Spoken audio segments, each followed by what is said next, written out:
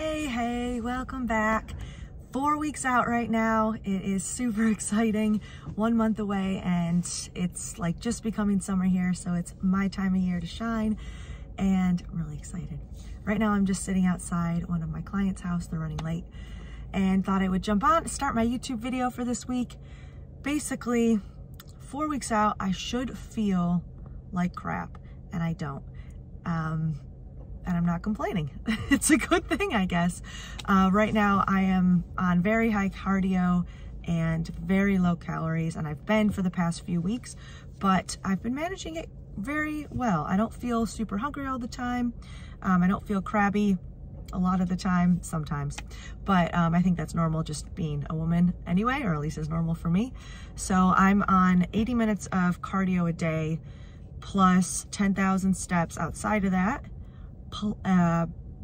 Plus 4 to 5 days of training. I've been doing 5, but I might drop it down this week and next week just because I'm getting into like weeks 3 and 4 of this new mesocycle and it gets more challenging, so I might need some more days to recover. And trying to get a massage once a week or every other week, and then my food is on, I have like 5 low days where I'm on 70 carbs and then 2 high days where I'm on 140 carbs. So I structure those on my rest days, so that way I am refueling and completely alleviating as much of the training stress that I can on those days. And yeah, I'm excited to show you how this week goes. So I'm back. So I think a big reason why this prep isn't as hard is because I've been doing this for the past 5 years, since 2017. And every single year it gets easier just because this is just the way I live.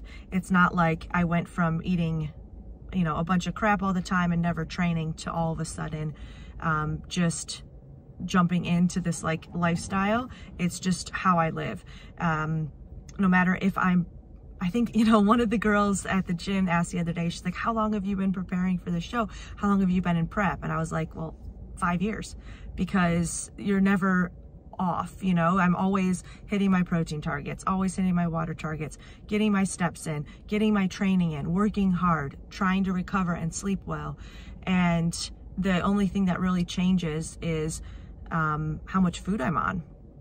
And obviously, as it gets closer to the show, my food will go down and my energy expenditure will go up. And when I'm further away from the show and my goal is to build muscle in the off season, I'm on more food and less activity. But my habits all stay the same. I get up early, I, you know, drink my water, take my supplements, do some type of movement in the morning. I always, you know, if we're on vacation, I'm still training, following my training plan. Earlier this year, we went to an all-inclusive resort in Mexico, and Derek and I were there 5 days a week, just like we are in normal life. And, you know, it just gets easier when I don't have to change my whole lifestyle for this. It's just what I do. So, you know, if you are thinking about ever competing in a show, know that you should spend at least a year just like practicing, developing really good habits and practicing staying consistent, because that's going to give you the best results and make it the most enjoyable experience. Upper body day. Already a few sets in, just because it's a little bit busy. So I wanted to explain what I'm doing now in the middle of my workout.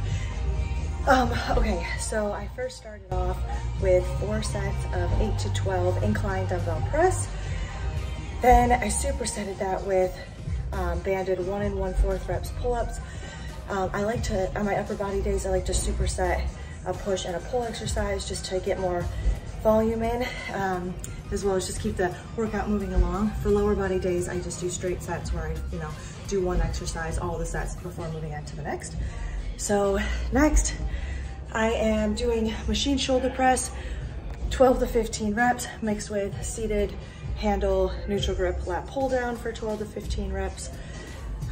Just training here at Body of Learning, which is awesome because I'm the only one here. And it's just nice to have the whole place to myself. So here we go.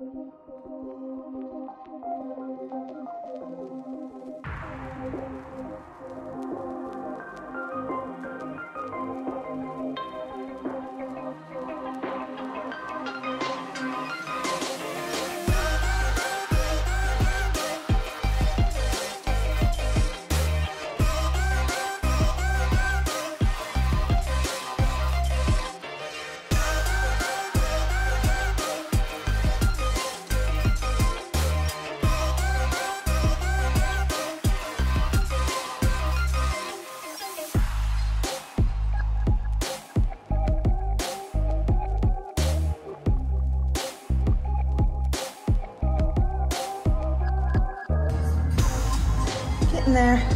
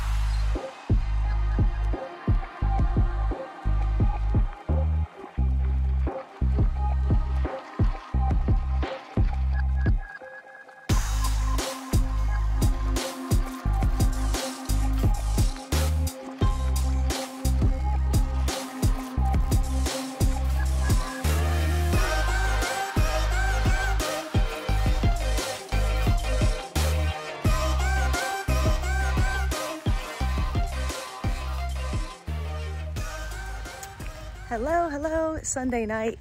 I realized once again, I forgot to film most of this week. So I thought maybe I would just give you a quick rundown of how it went. So obviously just filmed the upper body workout. I do that once per week, and then I have one other upper body day and 3 lower body days that I get in every week. This week I've had 80 minutes of cardio on top of my 10,000 steps. So it's been a lot of time.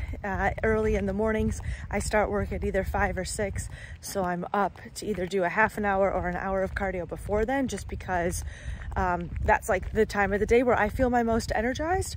Not because it makes a difference doing it fasted or not, just because if I wait until I'm done with my clients at 7 p.m., I just probably won't do it. So I, you know, eat the frog first, do the hardest thing first, get it out of the way. And I just heard from my coach that my cardio is upping to 100 minutes per day this week. So basically this just comes into like a organizational challenge, because a lot of times I have between 6 and 10 clients per day, and I travel to them. So that's, you know, that many hours plus travel time, plus like planning out their workouts and things like that. So it's a lot, and I basically am just living to prep right now. Starting to rain a lot. We got to go back. But another thing, so I had a lot of relaxation and recovery this weekend. Friday I had this cupping done. My right shoulder like internally rotates, and it's causing me a bit of pain. So I just got that done on the front and the back, and then okay, Ricky had me twisted up.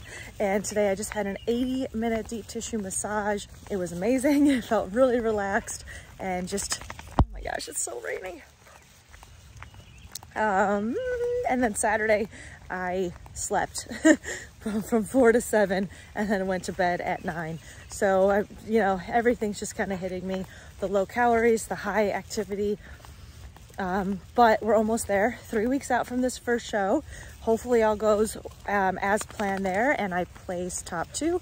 Obviously, I'm just bringing in the best package that I can bring, because you can't help who shows up or anything like that. Either way, it's fun to see how much changes that I've made over the course of these past 2 years, in this big off season that I've had, because my shoulders look completely different. My glutes, like, even 3 weeks out, look so much better than they looked on show day last time. So I've definitely kind of already won internally, because that's the name of this sport. Like, how can you improve season to season, show to show? Because, you know, I have no control over anybody else or anybody else's genetics or hard work, only mine. And that's kind of what you need to focus on. All right, that's it for this week. Thanks for watching, and I'll be back again next week.